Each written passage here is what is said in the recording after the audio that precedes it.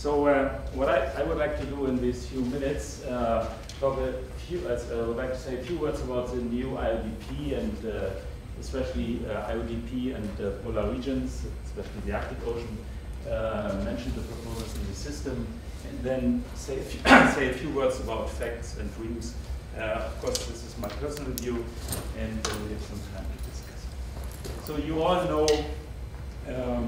the new IODP science plan, most of you with these major themes. So it's a drilling plan for the next, for the next 10 years.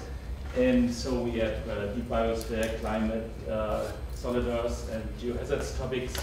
And within this science plan, the polar regions and the Arctic are a very important and overall very major theme. That means, for example, linking climate, ice sheets, and sea level histories on one hand. So these are mainly climatic objectives, but also geohazards, permafrost, and gas hydrates objectives are a major topic in this new program. And you all know, and this has already been mentioned by Leonid, up to now we only have one drilling that's very successful but also very expensive A6 drilling in the central Arctic Ocean. And of course, you all agree we need much more, but it's not that easy, and it was a long way to go to get this one drilling. And so that means there were a lot of workshops in the past, starting in the 80s or so, and then 2004 we got this first drilling, and further workshops were carried out. We are now here, and I'm pretty sure that more workshops will come during the near future. By the way, I myself became involved in this topic in 1991, here when we reached together with the Odin, the North Pole, and okay, a long time ago. Then the outcome of these workshops, starting here with the Trans-Arctic drilling plans, are several documents, master plans for scientific drilling, and so on. The most recent one is here that put together during the last 2 years. It's the science plan for Aurora Borealis. Most of you may know about this fantastic drill ship, but it's much too expensive, so we will not get this drill ship, but we have this science plan, and a lot of nice things are written in this brochure. I have it with me if you have interest. But of course, we are talking about drilling proposals, not about big new brochures or so. We would like to get proposals into the system, through the system, and that we get some drillings in the near future. And so that means, for example, after this workshop we had in Bremen, shared by Bernie and myself, we discussed a lot of areas and proposals. New proposals came into the system, already mentioned by Leonid. So this was the status after that workshop. 7 proposals were in the system.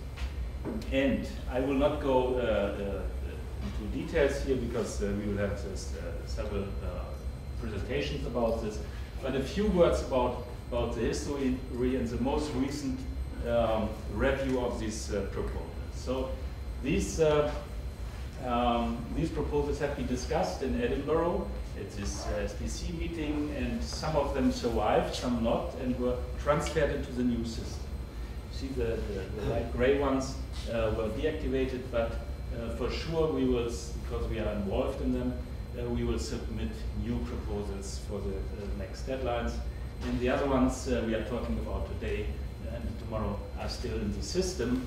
They have been forwarded to the new system, to the new IODP, but now the people are waiting for full proposals. And several others were included later. These 2 proposals have been already mentioned. And sorry. At the last PEP meeting in Edinburgh, people were surprised about these 2 proposals, that the people thought, the review people, that there was almost no connection between these 2 groups. I repeat what people said. We have a common proponent. Yes, but this is what I told the people. There is this cooperation. That the discussion continued in that way that people thought the Arctic community, the scientists, are not well organized. Maybe they need another master plan and sit together. And I said, this is totally stupid. These people are well organized, and for sure, I said, of course I said stupid in quotation. And because of course these people know each other, and for sure that there will be one full proposal and not two proposals coming out of this. Yeah, but these are pre-proposals, and okay, these are now the ideas. Nevertheless, they got still a positive review on it.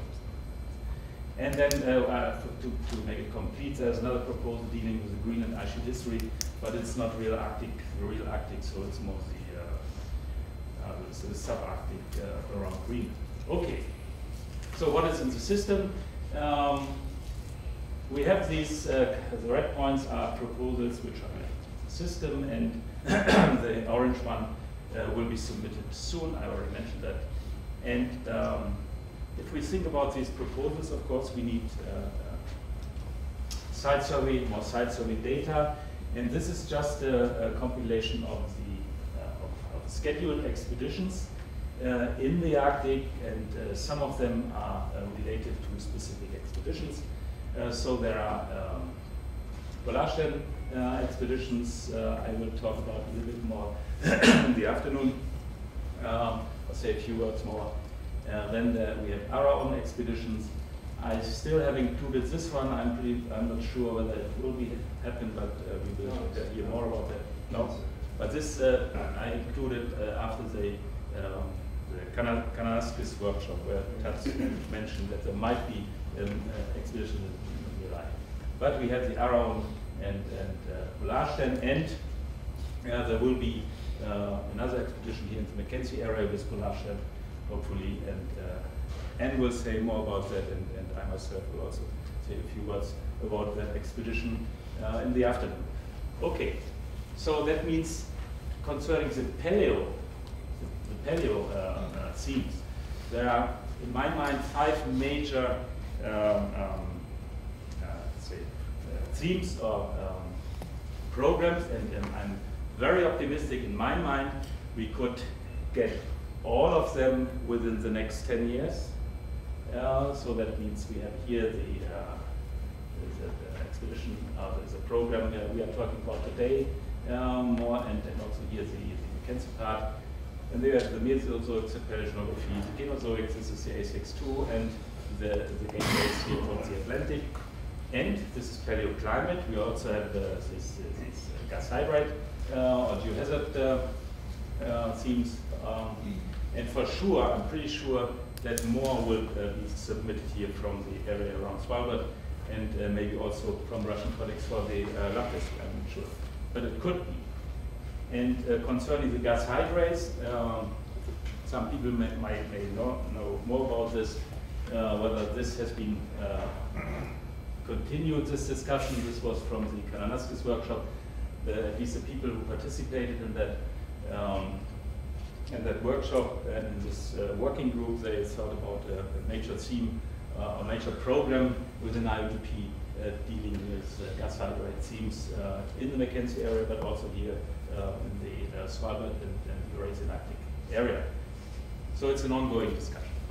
So, and the other thing what we should consider when we are talking about new IUDP type drilling projects for the next 10 years, that we may include other ships like the JR, other drill ship which can go to the high Arctic.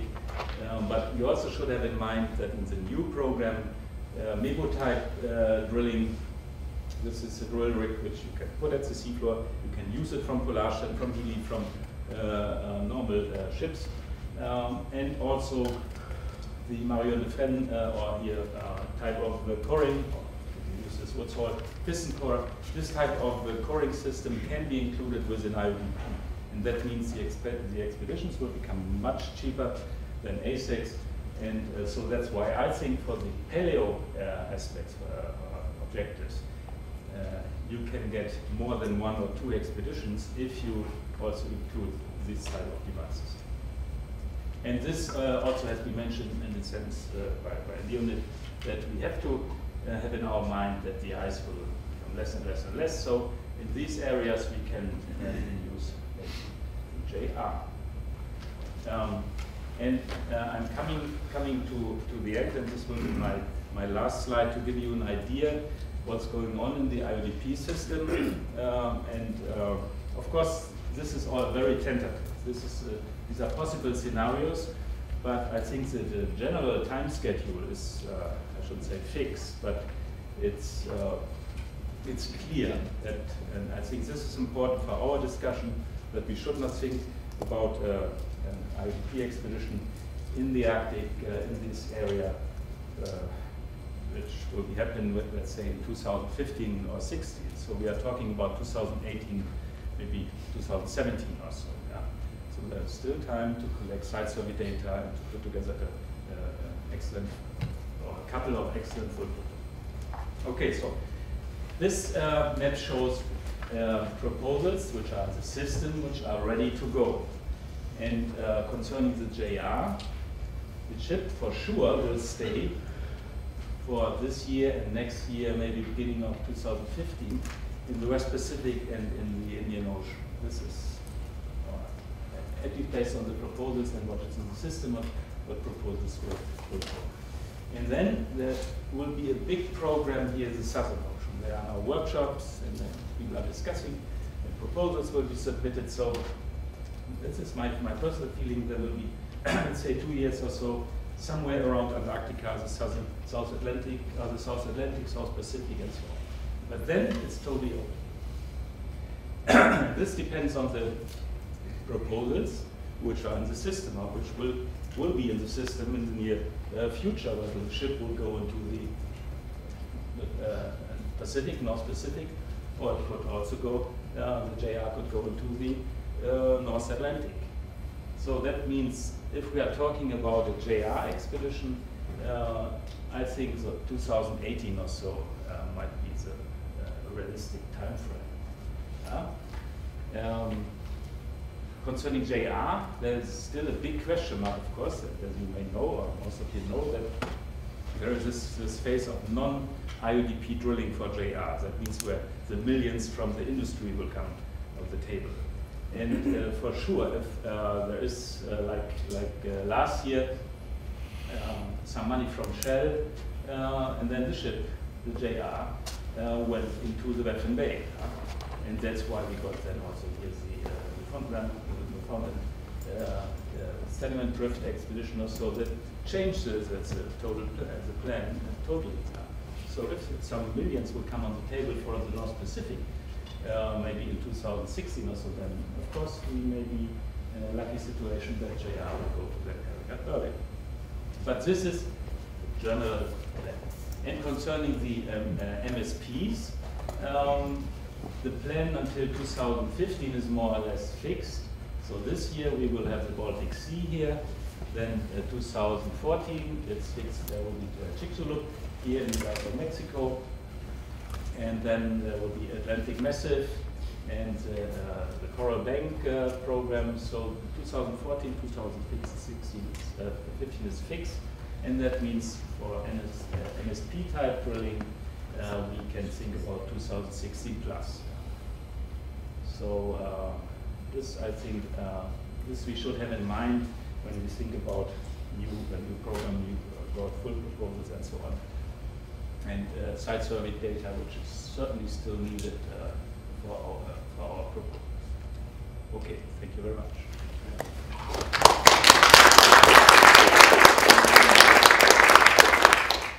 Does anybody have a question for Rudy?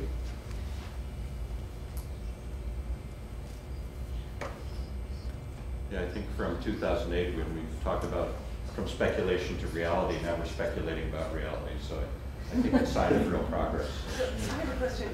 Has the processing of the proposals changed at all in the new system? Has that structure changed quite a bit? Well, or is it streamlined at all? The structure is still the same. That means, but there is no, you know, there's only this one proposal which are reviewing the sciences, PEP, proposal evaluation panel. But there's one comment I personally do not like, which is written in the new document. Power, for example, for JR and for the MSP is sitting at these so-called now facility boards. And each ship, for CQ, for JR, and for the MSPs, there are separate facility boards. And there is this review panel on top. This is for all proposals. But it's clearly written that the facility board may follow the recommendation of this review panel. That means it has not to do it. Yeah, this is very important. That the power is now sitting at the facility boards, even if there is this review board with international people and for the whole program. It is not absolutely necessary that when these people in the facility board where the decision will be made about the expeditions, about the implementation, will follow it. The last discussion they said, okay, this is written there, but we will follow that. But why it is written in this document is not absolutely necessary.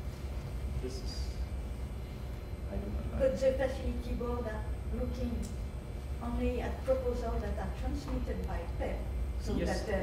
And then this is the facility board of both GR, MSPs, and GQ is composed of an international committee. Yeah, but of course there will be a review of the science, and if it is good, it will go to the facility boards. But they only there will be many proposals in that that's sitting at the facility board, and there this group can say, okay, we take this, we take not these two, these might be the best ones, but we are in favor of others. This is really the point. This is then also a political discussion, for sure.